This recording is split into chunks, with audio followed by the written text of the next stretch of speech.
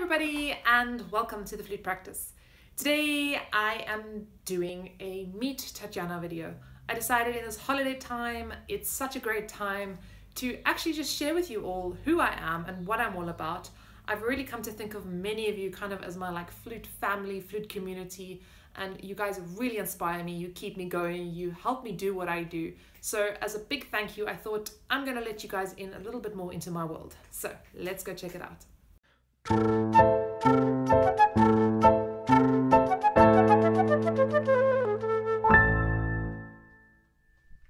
Some of the stuff you guys already know. I'm from Cape Town, South Africa, bottom of Africa. I've got German family, so I kind of got that mixed heritage thing going on. I love dogs. I love animals, actually. I love all animals. I've got some dogs. Those of you who are following me on Instagram, you occasionally see some pictures of my dogs just because they are a huge part of my life and I love them a lot.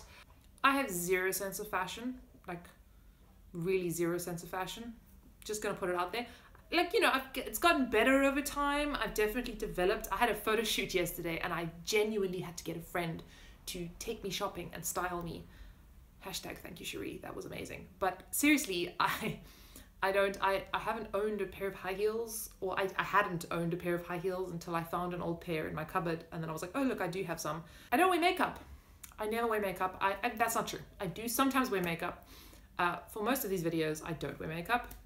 Sometimes I'll put on a little bit, but I wish I could say like I'm principled and I don't believe in makeup, and it's not that. I'm just lazy.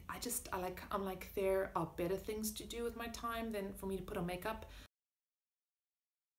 I started playing the flute when I was 12 years old. I kind of always wanted to play the flute since I can remember, from the age of about 4 or so. I mean, I'm making that up because I had no idea how old I was, but ever since I can remember, I was like, I want to play the flute.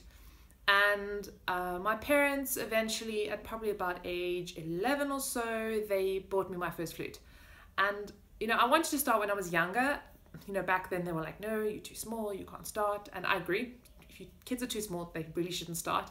But admittedly, I think that became a little bit of an excuse because, music lessons are expensive. I was already playing the violin.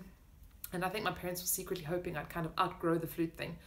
I come from a family of musicians. My mom isn't a musician, but she sings and she played music when she was younger as well. And my dad is actually a full-time musician. So, I think, and he's a bass player, double bass player. So I think flute was this really out there thing. All my other siblings were playing violin and piano. And here I came and wanted to play the flute. I have a theory about why I wanted to play the flute. I have a theory that my favorite movie of all time is Beauty and the Beast. So there's a lot of flute in that movie, I realized, later in life. And I kind of have a theory that I heard or listened to that movie, well, didn't listen to it. I watched that movie so many times as a child and I listened to that music a lot. And when I went to go watch my dad play in the orchestra, I would be like, wow, that's that instrument. That's the instrument I want to play. I just kind of fell in love with it. That's a theory. Who knows how these things work? But it seemed that I was destined to play the flute. When I was about probably 8 years old, I remember I found a piece of bamboo in the garden, and I don't even know where I found it, but anyway, I made myself a little flute out of it. I don't think it worked. I don't think that flute played at all. Nope. But maybe a few notes. I remember I would play around that thing quite a lot. It's a bit of a strange kind of journey that I went on. I remember when I was finishing off my studies, I was busy practicing for my final recital and I was wondering how am I actually going to keep this going? How am I going to keep this practice thing going when I don't have lessons to go to and I don't have somebody kind of breathing down my neck hey, why are you not practicing? Or at least the pressure of a recital or whatever. And I thought it would be such a great thing to have kind of a space, an online space where people can practice or where people can motivate each other to practice. And this has kind of, in a sense, morphed a little bit. I wouldn't say morphed away from that. I think my primary goal is always still to just inspire your practice, inspire your playing. But in a sense, I guess the videos have taken more and more kind of a tutorial feel to them, which I think is fine. I think kind of these things naturally develop as they do. And it's been quite amazing to see how this journey, this YouTubing journey has kind of shifted and shaped. And I really just want to make a little shout out to all of you. This is always supposed to be about you guys. It really is. It's supposed to be about helping you guys, you know, serving you guys, giving you whatever it is that you need.